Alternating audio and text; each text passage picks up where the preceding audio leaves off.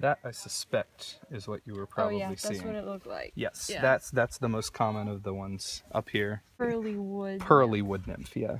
The difference between that and the beautiful wood nymph, apparently, is wavy versus straight PM. I'll give you a little spiel about what's going on here, why the moths are coming in, what moths are coming in, and then we have a few of the more interesting ones that we put in jars here just so you can take a look at them to get a closer view of them.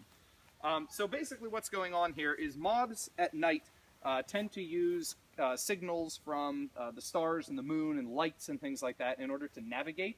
So if you are a moth and you are flying along at night and the moon happens to be to your left, if you want to continue flying in a straight line, you're just going to keep the moon to your left. Because as you know, if you're driving or walking, you can go for several miles and the moon sort of seems to follow you in the sky.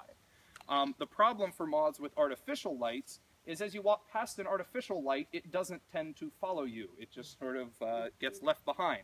So if I'm a moth and I feel really smart and I want to go in a straight line and this light happens to be, say, to my right, the way I'm going to go in a straight line in my mind is I'm going to keep this moon to my right. So what would that entail? I'm going to walk in a pattern sort of like this. Keeping it to my right. Must be going in a straight line.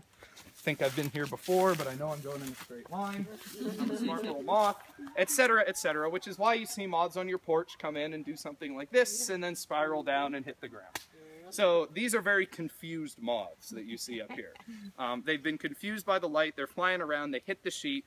The reason that we use a white sheet is that it reflects light the best, of course, and so all of this light is just everywhere and the moths have no idea what's going on. Some moths don't come into light, which is why the bait that he was talking about can also be useful. There are some species you will never get at bait because they just don't eat. There are some species you'll never get at light because maybe they're just too smart for that, but you will get them feeding at the bait. The really difficult ones are the ones that don't come into either of those things. There are some species that are very, very elusive because they don't come into any of the traditional methods of attraction. So the species of moths that you're going to see in any particular place is going to be reflective of the plants that are around because most moths tend to specialize as caterpillars on one particular plant species. So the example, butterfly-wise, that everybody's heard of is the monarch butterfly caterpillar, of course, feeds on what? Milkweed. Milkweed, right. So you see milkweed, you say there could be monarch butterflies around here.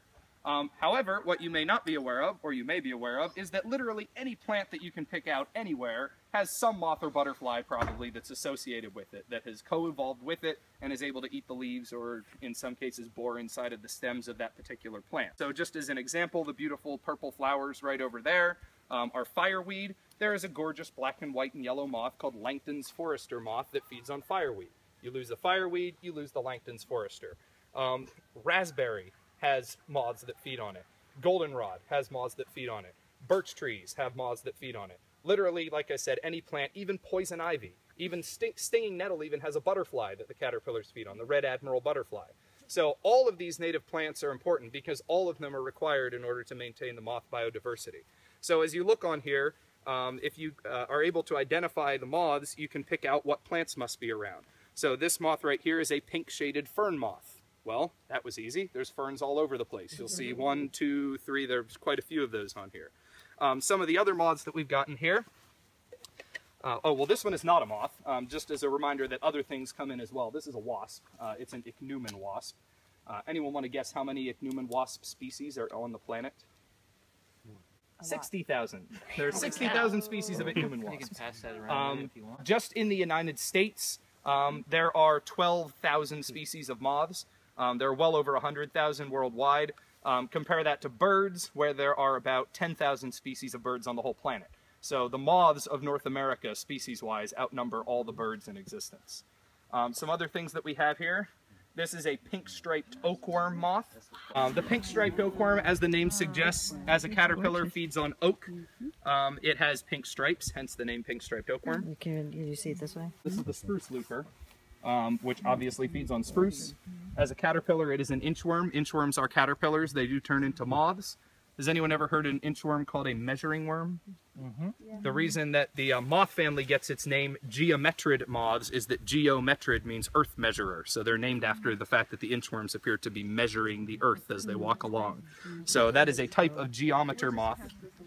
And here, I think these are very cool. This is a moth. I believe the common name for this one is maple callus borer. The caterpillar bores into red maple trees, which are common here. The maple callus borer is an example of a wasp mimic.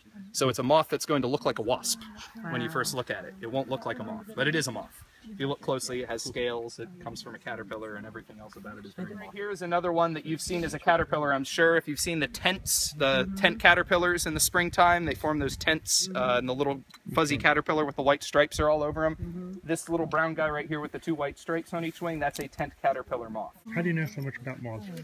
I've just collected them for my whole life. Fluttering around here is a type of Renia.